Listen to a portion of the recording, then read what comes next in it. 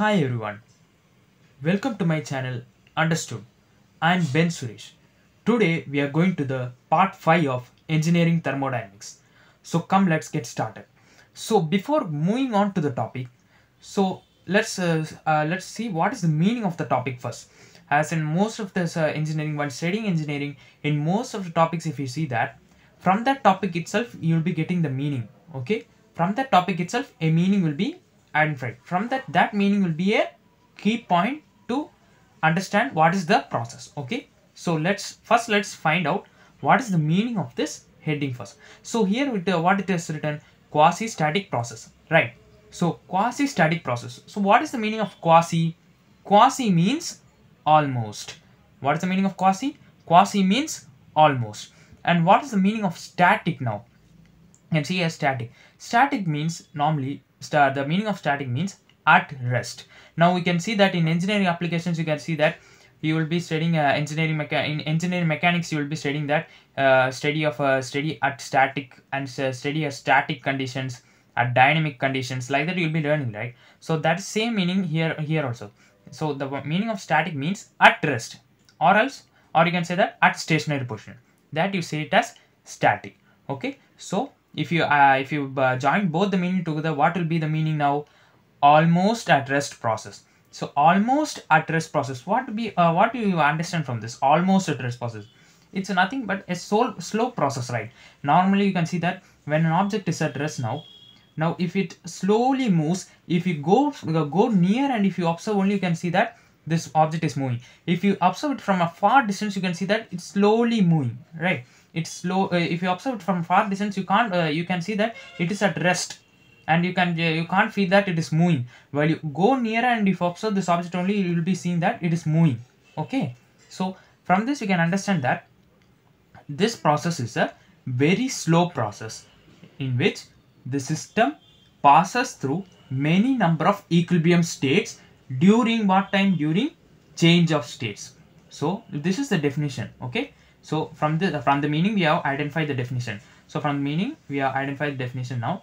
So it's nothing but very slow process in which the system passes through many number of equilibrium states. So at what time? During change of states. During change of state. Okay, and this is a impossible process. Always keep that in mind. This is a impossible process.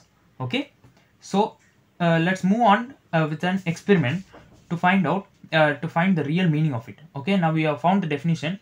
Now let's move on to the experiment.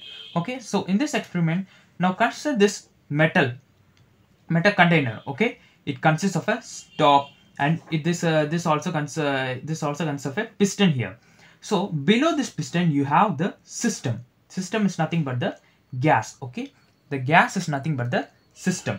Okay, and above you have the piston here. See here, you can see here is a green color dot line have shown.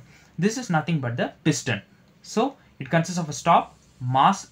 It's nothing but the block. A block has a mass. Okay, that's why I'm saying a block is being kept on the piston. Below that we have the system. This is nothing but the gas. Okay, now we can see that this is in an equilibrium condition. Okay, I said in short form, this is in an equilibrium state. Okay, this is in an equilibrium state. Okay, now here you can see that why it is in equilibrium state, because the force, this weight, this mass has a weight, right? That's why I have denoted it as W. So this weight gives a force downwards. Okay, so it pushes the piston downwards, whereas the pressure in the gas also has a pressure. Okay, so the pressure also gives an upward force in an opposite direction. So you can see that both the forces are balanced. As both the forces are balanced, we can see that it's this piston stands in the same position and it does not move here or here, right? That's why it is said to be in equilibrium state. Okay, now it is in an equilibrium state. Now consider that we are taking off. Now we are taking off this mass from this as it was before. It was like this. Now we are taking off this mass now. That's why I written down. We are taking out it whole mass. While taking out the whole mass, what will happen? You can see that while taking out the whole mass here, you can see that this force is being cancelled and this force dominates. Here you can see that it dominates. So a force is being created. That means an unbalanced force is being created. First it was balanced, now it is unbalanced. So when an unbalanced force takes place, you can see that it reaches in it is coming in a non-equilibrium state. Now it has reached in a non-equilibrium state. As it has an unbalanced force, it is in a non-equilibrium state. Now during non-equilibrium state, what will happen? You can see that in a system. Now in a system, non-equilibrium state, when non-equilibrium state happens, what will happen? A change of state takes place. What will happen? A change of state takes place. So why a change of state is take place? To reach equilibrium. So the change of state is taken place to reach equilibrium. So this is the mechanism when the system reaches in non-equilibrium state. Now here you can see that the system reaches in a non-equilibrium state. So non-equilibrium state, what happens? Change of state takes place. So here you can see that the piston, force of the piston, it moves fully upward because this force dominates, right? As this force dominates, now here the mass that force is not there, so it fully pushes the piston till the stop. And here you can see that again it's equilibrium because again it's at rest, right? It's at a static position and there's no movement. Everything is being balanced here. So you can see that it is again at equilibrium. Always at equilibrium, the object will be at a stationary position. It will not be moving. Okay. So here again it reaches at the stop. It reaches at rest. So now it is in equilibrium condition. So during non-equilibrium, what will happen? Change of state has taken place. That is from P1 V1 to P2 V2. So this first this gas was in an initial state. Initial state means, now normally what is a state?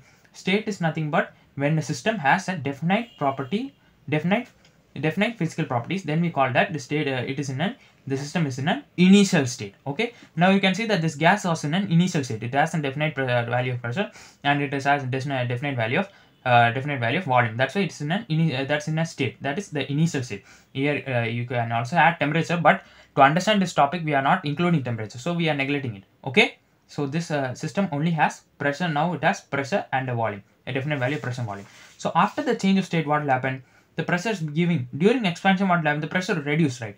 So the pressure is being reduced. Now it's changed into P2, and the volume first it was less. Now it increased, right? So when the volume increased, what will happen? V2 will V1 is increased, so it reaches V2. So the change of state has taken place due to non-equilibrium. As it reaches non-equilibrium state, change of state has taken place. Now the final state has been achieved by the system. Now you can see that from the PV graph, pressure volume graph. This is the pressure volume graph you can see here. So in the pressure volume graph, what do you observe? We observe that first this was in an initial condition. I will explain it more clearly. First the system was in an initial state. This is refers to initial state. That is one. That is the pressure is also high and the volume is less here. So here it was in P1 V1. Now what is the final state here? P2 V2. As I said before, pressure has changed to P2 and volume has also increased to, and it changes to V2. So here change of state has taken place. Okay. So in this change of state, what is here you have an equilibrium and also here you have an equilibrium, right? In both the states you have equilibrium. This is the piston reaches at stop, and this is the place where the mass was being kept, as I said before. So here at both points you have equilibrium. So what about the middle position? In the middle you have many points. So what about the middle?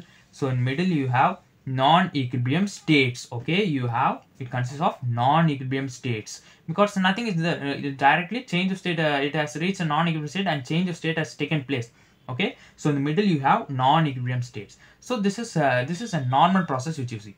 As I said before, now the experiment which I showed is the normal process. Now how can we make this normal process a quasi-static process? Simple. Okay, now consider the same apparatus here. Here you have the container. You can see the metal container. It consists of a piston, and down it consists of gas. As I said before, the same diagram as I said here. The mass is being here. So what is the difference here? It's in equilibrium. Okay, but what is the difference? That block we divide into small number of pieces. Okay, so as we divide the ball means block means what will happen? The block is divided means even the mass is also divided, right? Okay, so divide the block into small pieces.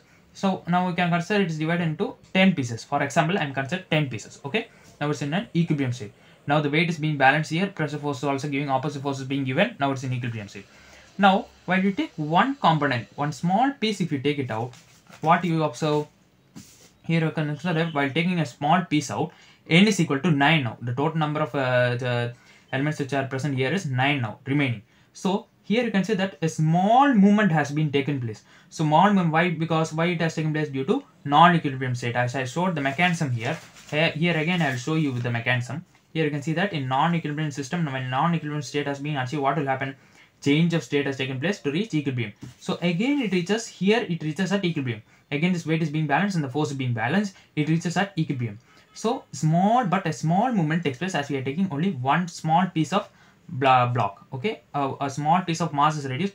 So when mass is reduced, the weight is also reduced. So as weight is being reduced, the pressure it literally dominates, lightly it dominates, and it reaches again at equilibrium. Now consider that we are taking one by one again and again. So while taking one by one again and again, till it reaches the stop, as I said in before the normal process, it reaches the stop. Okay, till it reaches stop, we are going to take this mass out. So from this PV graph, so from that we are plotting a PV graph here. So in this pressure volume graph, okay, so in this pressure volume graph, you can see that here it is in an initial state, here it is the final state.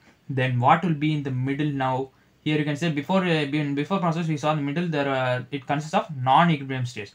But in this process, what we observe, in the middle we have many number of equilibrium states. That's why this process we say that succession of equilibrium states occur. For easy purpose, I have said that it's passing through many number of equilibrium states. You can write even like that, because succession, many people may have not understood that what is the meaning of that, and they will find it tough while writing in their examinations. So succession of equilibrium states, that means each equilibrium state has been achieved at one by one. So succession of equilibrium state has been taken place in the middle portion. So this is nothing but quasi-static process. Okay, and one more advantage of this quasi-static process, this process is reversible, and also this is impossible. Always keep in mind, this process is impossible. Now we can say that how it is reversible.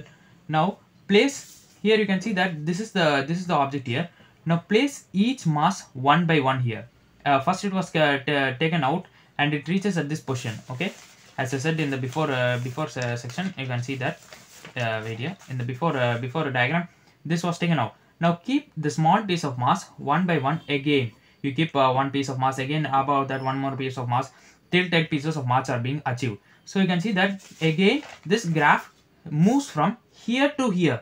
You can see that from 2 to 1. You can see that this moves from 2 to 1. This graph moves again from 2 to 1 as we keep the mass in the again. So in the full mass, as you keep a small piece of mass one by one, it reaches the same position till here. So this is also considered as reversible. Okay, this process is also called a reversible process. That's why they call this process a reversible process. This is nothing but quasi-static process. So let's recap what is quasi-static process. Quasi-static process, from the meaning of the topic, from the meaning we identify what is that, it is almost at rest process. Okay, and what is from that we derive the definition. What is that? It's a very slow process in which the system passes through many number of equilibrium states. So at what time this takes place? During change of state. So the system passes through many number of equilibrium states during change of state, and this is impossible. This process impossible, and it is reversible. Okay, so this is nothing but quasi-static process.